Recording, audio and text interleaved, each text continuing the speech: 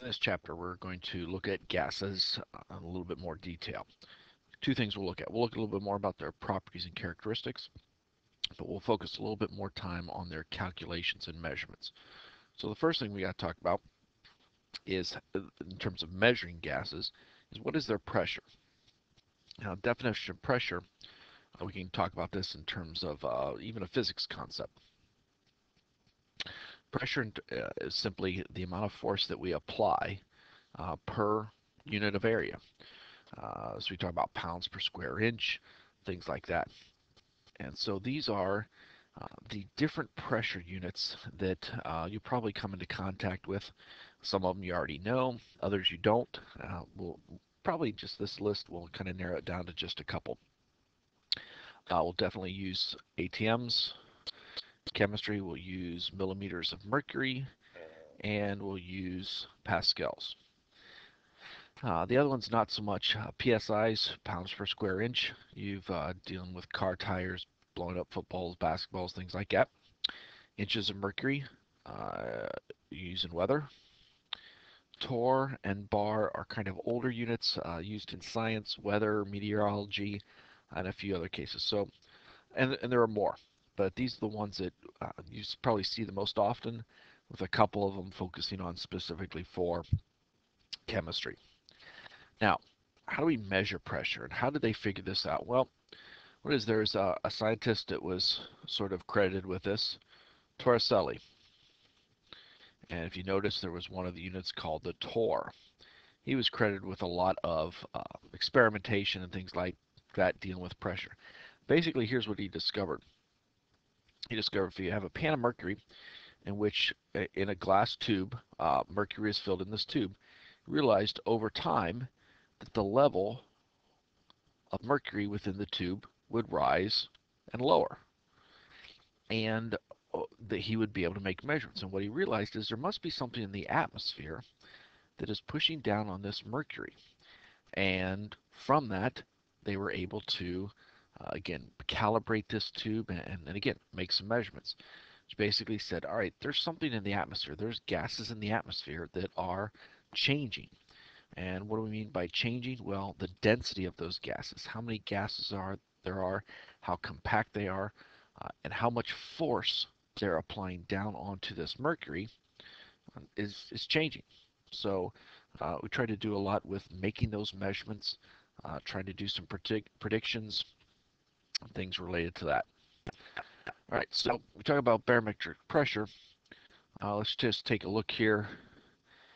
We'll go to weather.com, see what we can find out here. This would be the most recent data, and we'll do a right now test. So right now, as you can see here, we've got 29.93 inches is the pressure, and we have a side arrow, it's holding steady. So 29.93 inches is the atmospheric pressure currently in Medina. Now, we talk about atmospheric pressure, so again, most of it is right around 29 inches. So what is, okay, that's great, that's in inches, but how do we make other measurements? Well, what we want to be able to do is we got to be able to convert between pressure units, depending upon what we're given and what we're asked to solve for. So on page 364, there's a chart that is showing all the different pressure units. So we've got to be able to convert between atmospheres to torr, or atmospheres to inches, millimeters to torr, and back and forth. All the different possibilities, even PSI, pascals, so a lot of different ones. We've got to be able to convert back and forth to. So if you notice on page 364, there's a chart, and actually I can simplify it a little bit. In the chart on 364, they give some definitions, but it simplifies to say that all of these pressure units are all equal to each other. 1 ATM equals 760 millimeters. 101 kPa equals 14.7 psi. 1.013 bar equals this. So they're all equal to each other. Now, what you aren't necessarily used to is you're always thinking, well, something's to 1, and a lot of it's been 1 mole. Well, in these conversion factors, there's only one thing that is 1, and that's ATMs. So you actually are going to have conversion factors where it might be 760 over 101 or vice versa. So you just got to get used to that. One of the things they have in the book, a couple things you can quickly look at. Um, you have on page 365, there's a sample problem A, and there's a practice problem number 1. You should be able to follow through those and figure out what the answers to those two questions are. Pretty simple conversion factor. You're going to get this chart. Okay, so the chart's going to be given. You just need to be able to use it correctly. All right, so after you've done those two, here are two show me's I want you to do. Okay, and once you have these in your notes and you've done this, to be able to show me your calculations, just to make sure that you're on the right track.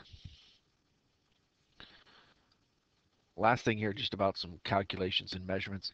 If you ever see the phrase standard temperature and pressure, or STP for short, it is specifically referencing a temperature of 0 Celsius and 1 atmosphere of pressure.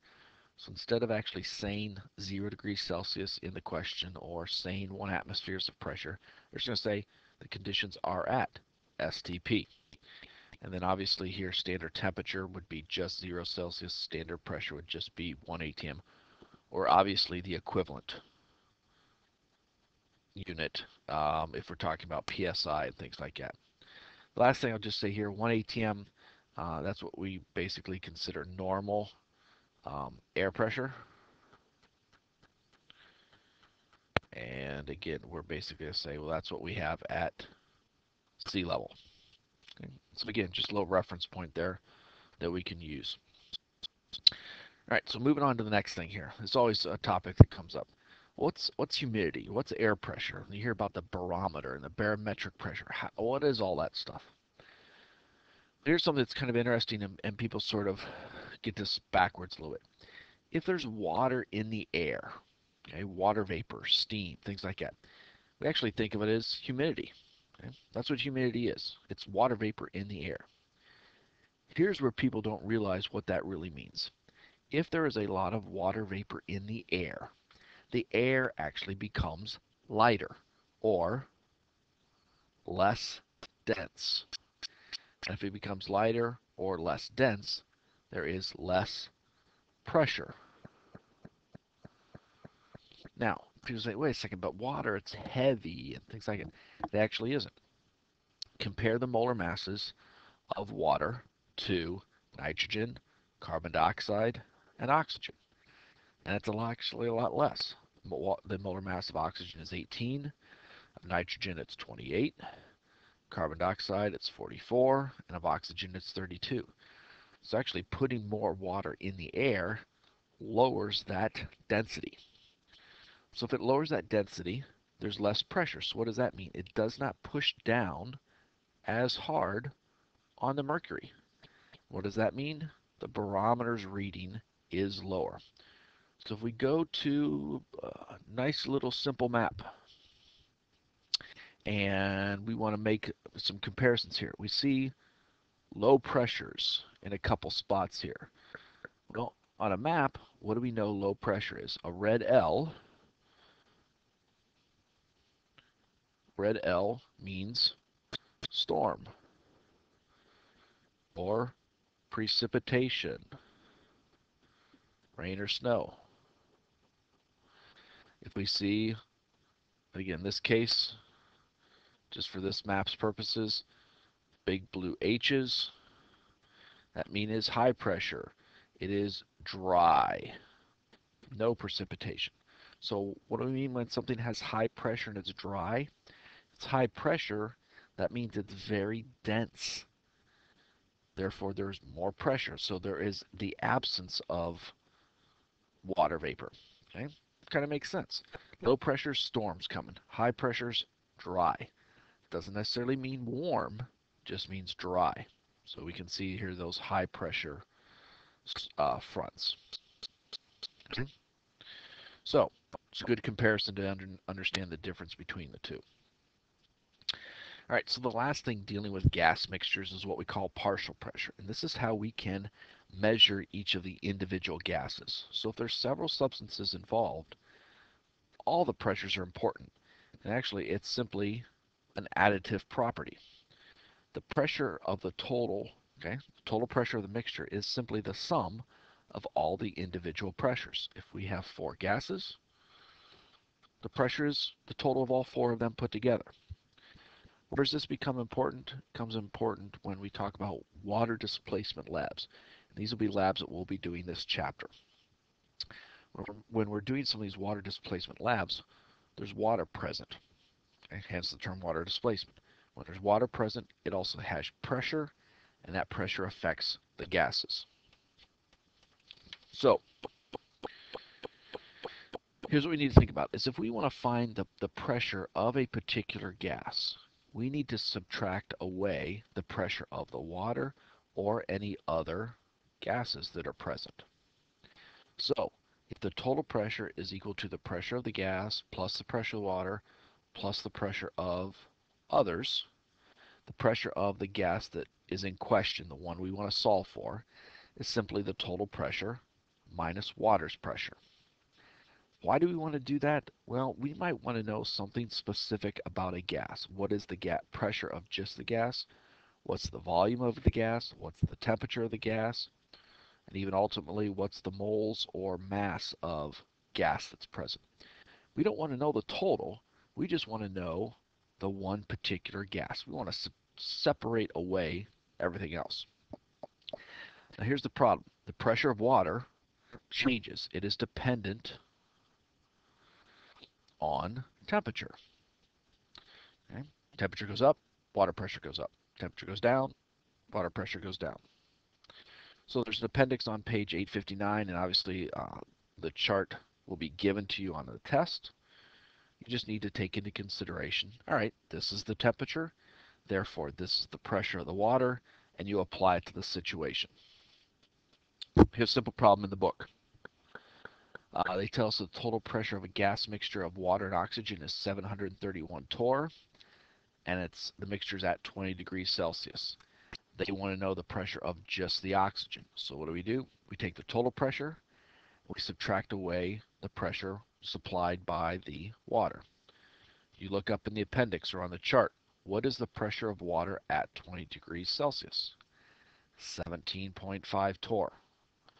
Therefore, the pressure of just the oxygen alone is 731 minus 17.5. Okay?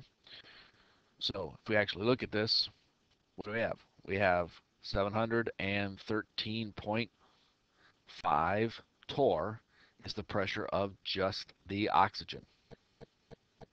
Okay? And that's what we're trying to look at. If that's the pressure of the oxygen, then we will be able to go on and do other things. And like I said, I mentioned this before, we will be using this in future labs, especially when we're producing oxygen and hydrogen gas. Last thing, I'll have you do kind of one show me here.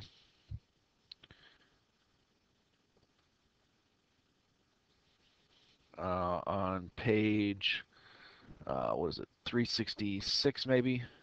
I forget what that page is. Is practice problem number 1 on the partial pressures.